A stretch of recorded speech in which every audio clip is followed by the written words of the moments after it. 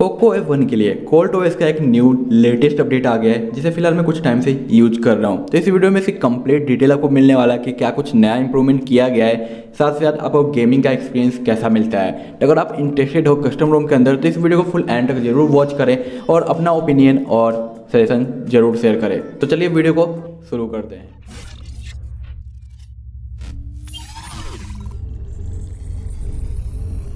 Hello everyone, I am MK and you are watching take office. और यहाँ पे हम यूज कर रहे हैं कोल्ट OS जिसका वर्जन है 5.8 जो कि एंड्रॉयड 10 के ऊपर बेस्ड है। और यहाँ पे आपको मेंटेनर का नेम भी देखने को मिलता है और 5 अप्रैल का लेटेस्ट सिक्योरिटी पैच यूज किया गया है। बिल्ड डेट की बात करें तो 11 अप्रैल का आपको देखने को मिलता है और सिल्वर कोर का यहाँ पे कर्नेल है जो बाय डिफॉल्ट देखने को मिलता है। वहीं पे सिस्टम के अंदर डेवलपर का ऑप्शन आपको पहले से इनेबल मिलता है जहाँ पे आप जो चेंजिंग करना चाहते हो कर सकते हो। अभी तक इसके अंदर फेस अनलॉक का फीचर्स इंक्लूड नहीं किया गया है, बट उम्मीद करते हैं कि जो नेक्स्ट अपडेट आएगा उसमें हमें फेस अनलॉक देखने को मिल जाएगा, क्योंकि पिक्सल एक्सपीरियंस के बाद बहुत सारे ऐसे रोम आ चुके हैं अपडेट के साथ जहाँ पे फेस अनलॉक इंक्लूड किया गया है। वहीं पे आगे की ओर बढ़ते हैं तो हमें मिलता है साउंड प्रोफाइल, जहाँ पे अगर हम नीचे की ओर आए तो कोई भी MI साउंड इन्हेंसर नज़र नहीं आता है।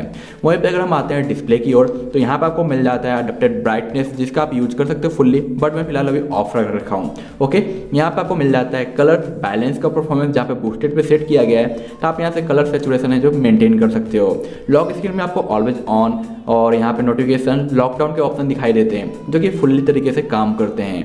वहीं पे आपको टैप टू बैकअप और यहाँ पे आइकन एप्स वगैरह देखने को मिलते हैं और कुछ फॉन्ट्स भी नजर आते हैं जो कि प्रॉपर तरीके से वर्किंग है। तो जो भी आपको यूज करना है आप यहाँ पे यूज कर सकते हो। यहाँ पे ज़्यादा यूज नहीं हुआ है, फिर भी आप देख सकते हो 1 आवर्स के आसपास करीब यूज किया है। और साथ साथ यहाँ पे आपको स्मार्ट चार्जिंग मिल जाता है जहाँ पे आप अपने बैटरी के शेड्यूल को सेट कर सकते हो ताकि ये स्मार्ट चार्जिंग में आपके बैटरी को ज़्यादा बूस्ट ना कर पाए और आपकी बैटरी ख़राब ना हो। तो काफ़ी इंपॉर्टेंट फीचर्स यहाँ पे दिया गया है। वहीं पे कोल्ट OS का सपोर्ट मिल जाता है आपको जो कि बहुत सारे कस्टमाइजेशन प्रोवाइड करता है। और इस अपडेट के अंदर बहुत सारे security patches, default wallpaper, smart charging, data usage, nap बार एनिमेशन और बहुत सारी चीज़ें यहाँ पे ऐड की गई है। जहाँ पे आप देख सकते हो कि ऊपर का जो पैनल है उसे मैंने चेंज किया है, इमेज सेट कर रखा है और जितना डेटा यूज हुआ है वो आप यहाँ पे देख सकते हो 1.55 GB का शो कर रहा है। यहाँ पे टाइमिंग भी शो कर रहा है, अभी फ़ोन वाइब्रेट में है वो भी आपको शो कर रहा है। यहाँ पे जो पैनल की फिनिशिंग है वो मुझे काफ़ी ज़्यादा अच्छा लगता है कोल्ट OS का। वहीं पर अगर हम इसके एडिट के सेशन पे आते हैं तो बहुत सारे ऑप्शन मिल जाते हैं जैसे कि स्क्रीन रिकॉर्डर हो गया, फोकस मोड हो गया, म्यूजिक कंट्रोल हो या CPU, gaming, hands up, inverse, थर्डिंग, vibrate. एक और यहाँ पे आपको मिल जाता है FPS info, data saving, dark mode वगैरह। तो जो भी आप यहाँ पे यूज करना चाहते हो ड्रैग एंड ड्रॉप कर सकते हो। FPS यहाँ पे फुल्ली वर्क करता है, जैसे आप टैप करोगे शो हो जाएगा। वहीं पे यहाँ पे स्क्रीन रिकॉर्डर कैसा होना चाहिए उस टाइप का आपको यहाँ पे डिटेक्शन मिल जाता है, गेमिंग मोड मिल जाता है। और यहाँ पर अगर टैप करते हो तो आपको ऑक्सीजन OS का लेटेस्ट वाला गेमिंग रिकॉर्डर देखने को मिलता है जो कि आपके इंटरनल और एक्सटर्नल दोनों साउंड को जो 1 by 1 करके रिकॉर्ड कर देगा। तो ये भी काफ़ी अच्छा इंपॉर्टेंट फीचर्स मिलता है। कोल्ट OS के कई सारे वोल्टी के आइकन आपको देखने को मिल जाते हैं जो कि आप अपने मर्जी के साथ चेंज कर सकते हो, जो कि आपको यहाँ पे दिखाई दे रहा है। तो जो भी आपको अच्छा लगता है वो आप यहाँ पे चेंज कर सकते हो, ये आपके ऊपर डिपेंड करता है, जो कि मुझे काफ़ी ज़्यादा सही लगा।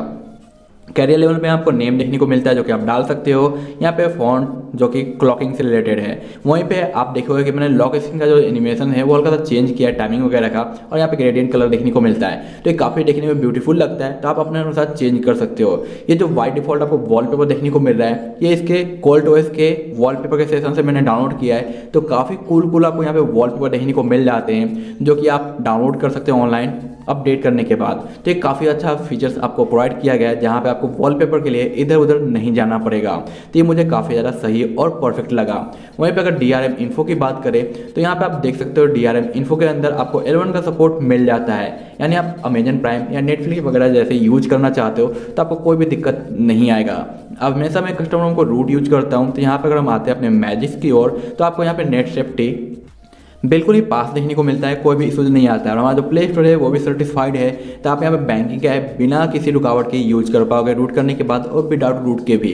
वहीं पे आते हैं यहाँ पे सेटिंग की ओर, तो आपको वाइब्रेट के अंदर है जो कॉल रिकॉर्डिंग, स्मार्ट म्यूट वगैरह देखने को मिलता है। यहाँ पे क्विक रिप्लाई और सेंसर डिसेबल करने का ऑप्शन, प्रॉक्सिमिटी सेंसर मिल जाते हैं, कॉलिंग के सेटिंग्स मिल जाती है, ब्लॉक का भी ऑप्शन मिल जाता है। यानी फुल फीचर्स आपको कॉलिंग से रिलेटेड देखने को मिल जाता है जो कि बिल्कुल ही कमाल का है।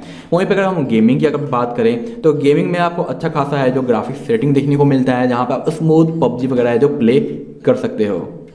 तो आप यहाँ पे देख सकते हो कि हमें ग्राफिक्स का सेटिंग देखने को मिलता है, फ्रेम रेट अल्ट्रा और ग्राफिक्स HDR पे। अगर हम ग्राफिक्स को डाउन कर देते हैं हमारे बैलेंस के अलावा स्मूथ के ऊपर, तो फ्रेम रेट हमें एक्सट्रीम देखने को मिल जाता है, जहाँ पे आप पबजी को मज़े से प्ले कर सकते हो। तो अगर आप पबजी लवर्स हो तो ये गेम आपको ये रोम आपको काफ़ी ज़्यादा हेल्प करेगा पबजी को प्ले करने में। वहीं पर आगे की ओर बढ़ने से पहले आपसे एक ही रिक्वेस्ट है कि गाइज अगर आपने अभी तक टेक ऑफिस को सब्सक्राइब नहीं किया है ना, तो गाइज प्लीज़ सब्सक्राइब कर ले और नोटिफिकेशन को इनेबल जरूर करें।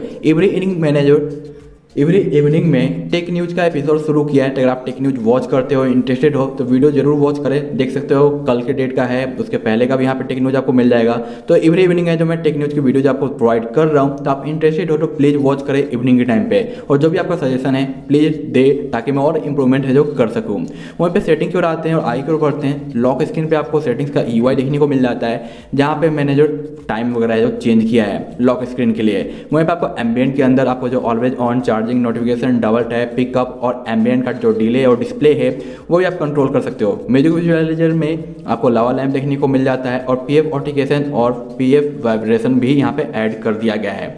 कलर डिकोडर मिलता है, जहाँ पे आप जो बहुत सारे कलर्स के अनुसार चेंज कर सकते हो, और यहाँ पे चॉकलेटी डार्क, पिच डार्क और यहाँ पे कोल्ड डार्क और बहुत सारे डार्क के ऑप्शन देखने को मिल जाते हैं। तो एक ही सिर्फ लाइट आपको मिलता है, बाकी सब अलग अलग टाइप का आपको डार्क देखने को मिलता है। जो भी आपको कलर पसंद आता है आप खुद से जनरेट कर सकते हो, या फिर यहाँ पे जो नेम दिया गया है इसके अनुसार भी आप जो पिक कर सकते हो। तो बहुत अच्छे खासे सपोर्ट दिया गया है कलर्स वगैरह का। और एंड्रॉयड 10 का जो कस्टमाइजेशन है वो तो आपको यहाँ पे मिल ही जाता है, जहाँ से टाइमिंग वगैरह आप जो भी चाहो अपने लॉक स्क्रीन के लिए चेंज कर सकते हो।